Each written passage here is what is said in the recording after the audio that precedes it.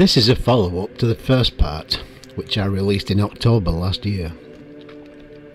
It has been a long time coming, simply because I had to take the time to fully evaluate the depth of what is happening in the world right now. Not just in the physical sense, but spiritually as well. But there's a lot to get through, and this video will probably be longer than usual.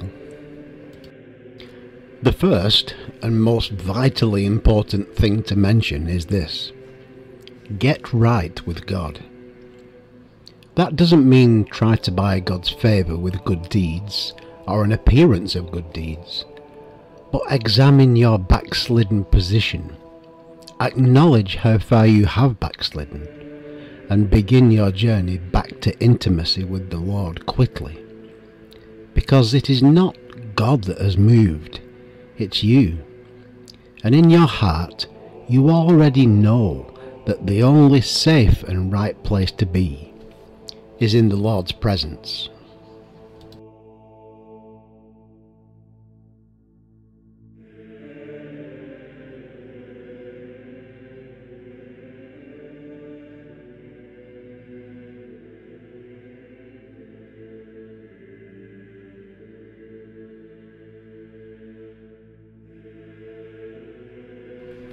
In a world where most things are influenced by the enemy and his blind, willing followers, trying to live a life of holiness is difficult. And at some point in each of our lives, whether we admit it or not, we all stumble. But my dear, precious soul, now is not the time to be living in the shadows. We could potentially be right on the verge of seeing the Gog and Magog battle happen. And more importantly, God himself intervening in that situation to such an extent that all the nations of the earth will be shaken to their core. Every proud, militant, God-mocking atheist, every New Age, crystal-hugging, third-eye-focusing agent of darkness, every follower of false gods, every humanist and every backslider will tremble and shudder at God's wrath poured out on those leaders and their many armies. Scripture clearly tells us that it will take 7 months to bury all the bodies of those who dare to challenge God, and 7 years to remove and dispose of all their equipment and armaments.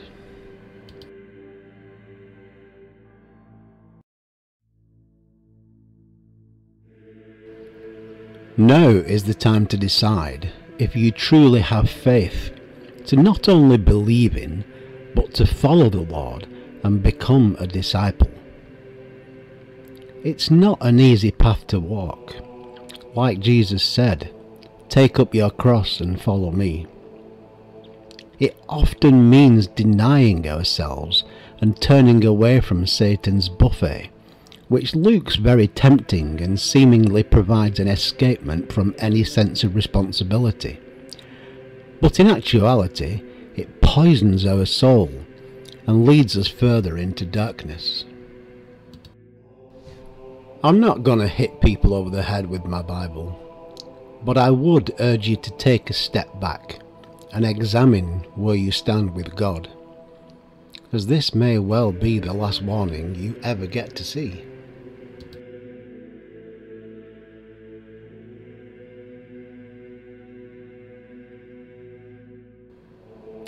When he says, "Choose this day whom you will serve," he literally means now, today, because tomorrow is not guaranteed.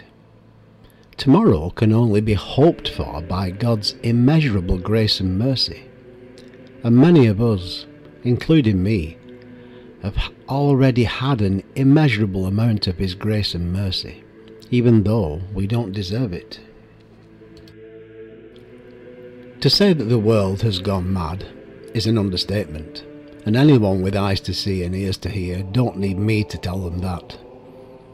In just the past year, so much darkness has been exposed, and the tangible evil which permeates this world is no longer attempting to hide, but instead is trying to legitimise itself as the new normal. Reading from 2 Timothy chapter 3 verses 1 to 5.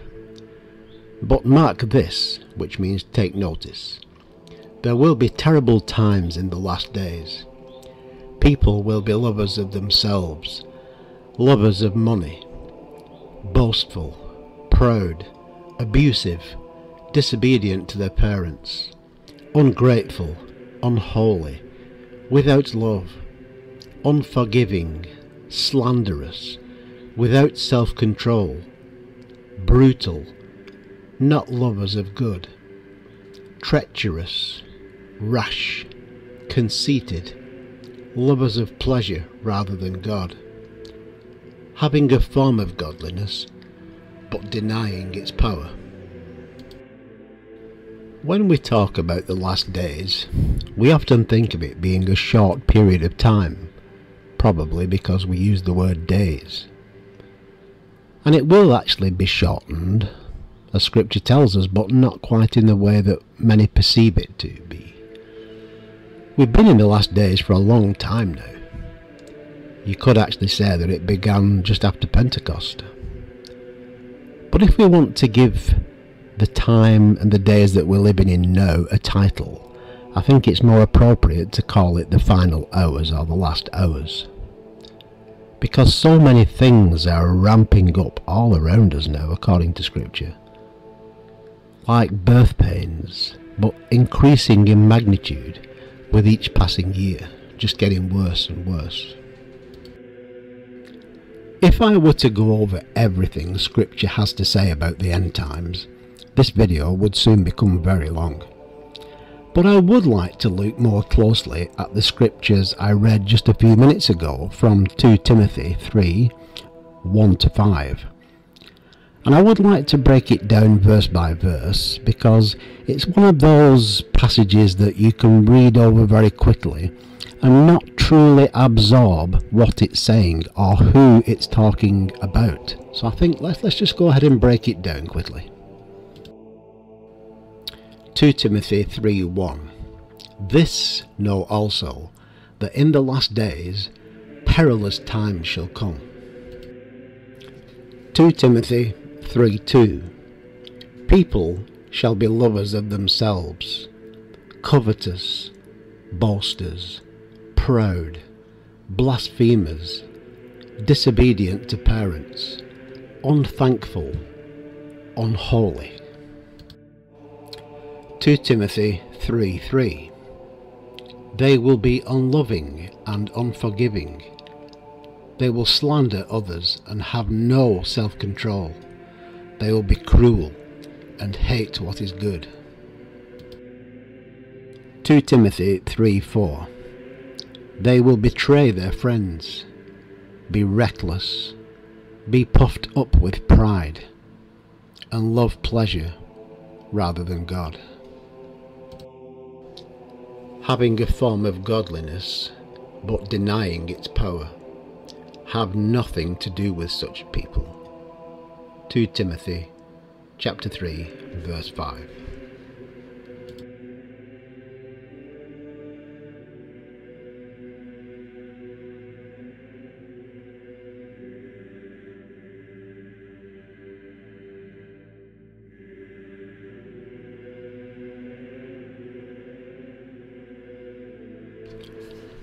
After we've checked ourselves, I think it's true to say that we all know people who fit with the description on that list.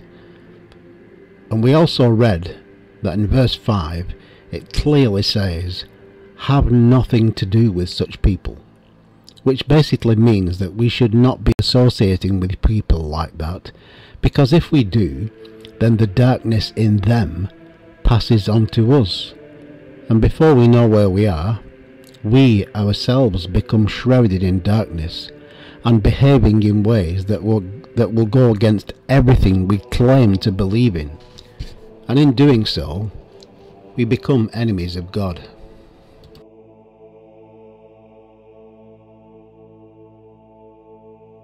When you first answer the call of darkness, it may seem like fun, but the further into it you go, the more enchanted you become by it. At some point you will look back, but the light will hurt your eyes, and you'll run from it, deeper into the dark. At which point, it's begun to consume you. It will allow you to feel like you're in control, but I can assure you, you're not. I'm emphasising these points because too many inexperienced Christians end up being tripped up by the devil. They don't know that in the invisible realm they have a target on their back and are hunted by enemy forces with the sole purpose of leading them astray and away from God. The enemy knows his time is very short, and he is looking to take as many people down with him as he possibly can.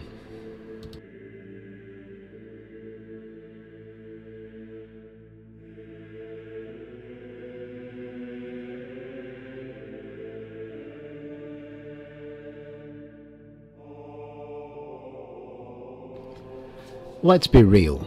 Jesus himself referred to the devil as the prince of this world. Satan has a lot of resources at his disposal, and he knows exactly where a person's weak spots are. And believe me when I tell you, he will exploit that to the max.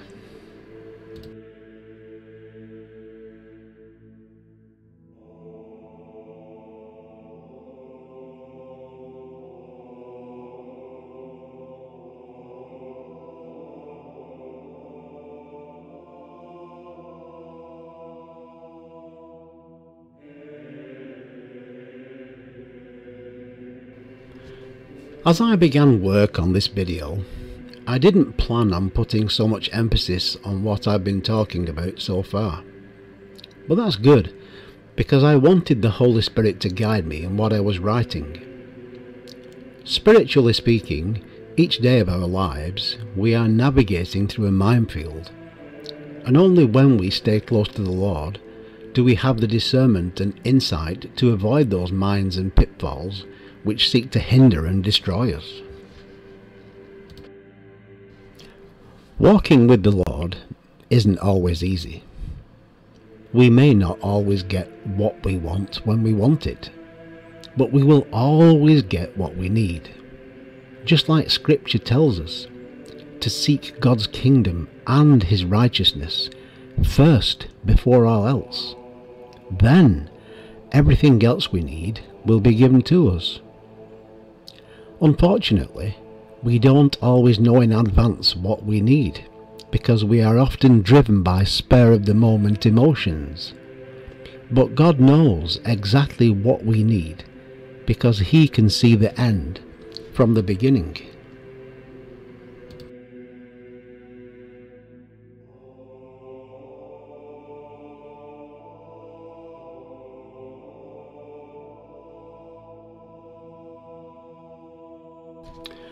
With all that said, I'd now like to move on to talking about the book of Isaiah, because I don't want to leave the Jews out. I really would like to focus on chapters 52 and particularly 53, but I am going to examine the chapters either side of that as well, because there's a theme in there as well that's relative to the rest of this video. Isaiah 53 has been given many titles, names over the years, such as the Rabbi's Torture Chamber, and is more often called the Forbidden Chapter, because it's forbidden to read in most synagogues, simply because it causes too much controversy in a religious system that doesn't believe it needs a vicarious atonement for their salvation. Let's take a closer look. I know that some viewers will already know what Isaiah 52 and 53 say, and how amazingly significant that is to all of mankind. But I also know that many other people don't know, so I'm going to break it down as much as possible without taking up too much of your time. And I'd just like to say thank you in advance for those people who are still listening, just for bearing with me, because this is all relevant and certainly very important.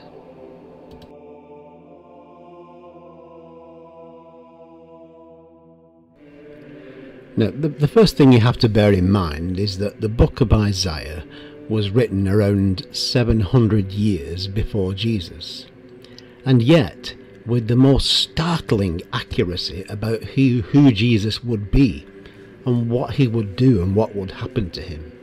700 years before he came. As much as ultra-Orthodox Jews struggle with what it says, they can't escape it.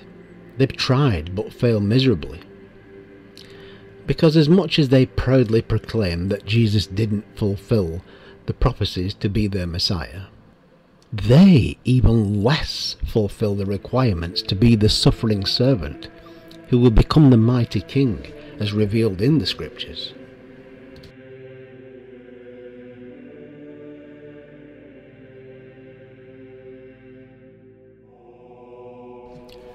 The first 39 chapters of Isaiah centre upon the coming judgment and captivity of Judah into Babylonian captivity. And then, from chapter 40 through to 66, we see a dramatic change centering upon grace and salvation. Chapter 40 to 66 actually begins where the New Testament begins and ends in 66 where the New Testament ends. And that's why it's often called the fifth gospel, which covers all the redemptive works of the Messiah. In chapter 53, which you remember I told you is called the forbidden chapter in Jewish circles, we are introduced to the Messiah under the title of servant and servant of God. And I'm sure some people, at least, will have heard reference to the suffering servant, and that's who it's talking about in this chapter 53. This is a real stumbling block to Jewish orthodoxy, because the text so clearly describes Jesus, it's unmistakable. Look at it this way: if a little girl gets hold of her mother's lipstick, she'll end up looking like a clown as she tries to apply it. And then the mother comes along and says, "Have you been playing with my lipstick?" "No," says the child, hiding it behind her back. That's how obvious it is, yet even more so. And yet the Jews still try to deny it. It's just sad, really.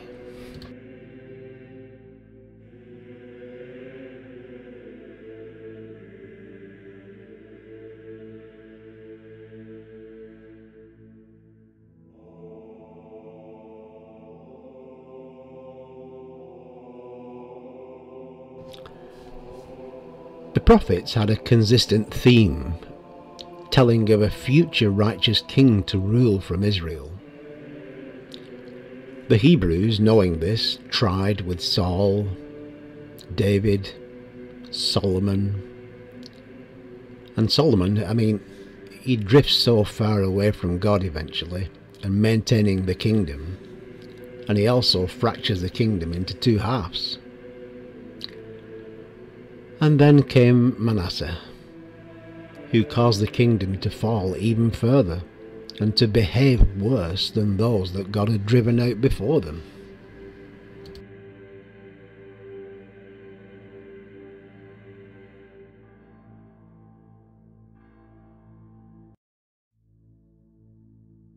The last 27 chapters of Isaiah are split into 3 sections of 9. The first section, which is 40 to 48, deals with salvation from the Babylonian captivity, in which God says he will deliver the people from the Babylonian captors, but only if they trust in him, love him, and turn to him alone for salvation. But if not, there will be no peace, no rest for the wicked. So now you know where we get the saying from, no rest for the wicked.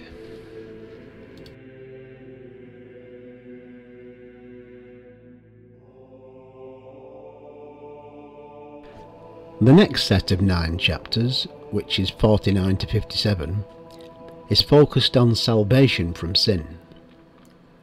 And this holds the same message.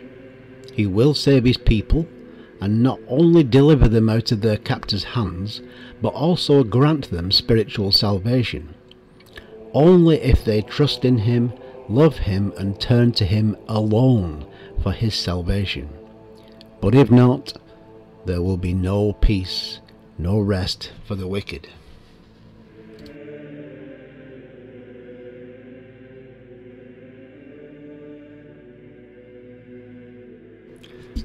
The last 9 chapters, which is 58 to 66, talks about the future salvation from the cursed earth, which will be in the future millennial reign of Christ.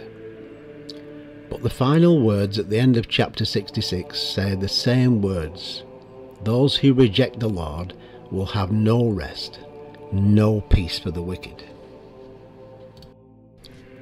The consistent theme here, for all of mankind, is to seek after God, get right with God, trust in him alone. Both Jews and Gentiles alike cherry-pick the parts of Scripture which appeal to them, and all too often ignore the parts they struggle with. I began this video with saying for all people to get right with God. We can't shortcut that process, and the time to begin is now, because the only time we have is by his grace, mercy and patience. But the day of reckoning is closing in, and we must be ready, because that day could be today or tomorrow.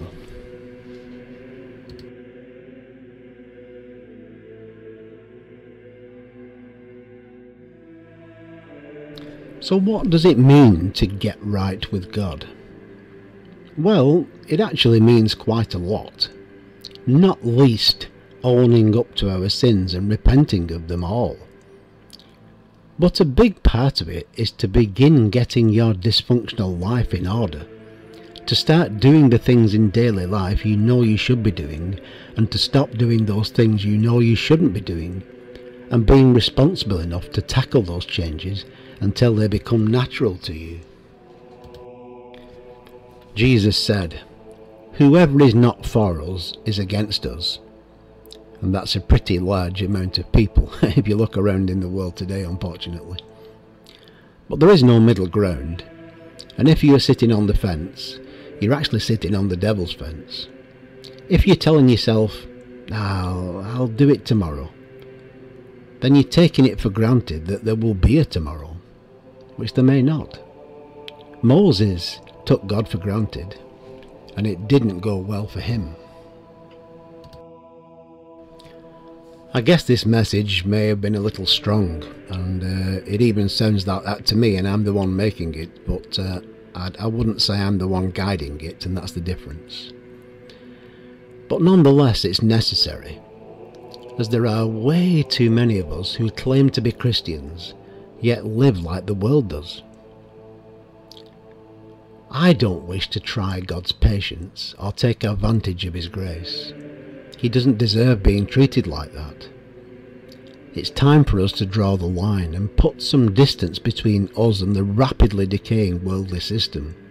So when the time comes to stand before him, he will see a person who showed gratitude and respect for the price Jesus paid for them on the cross at Calvary.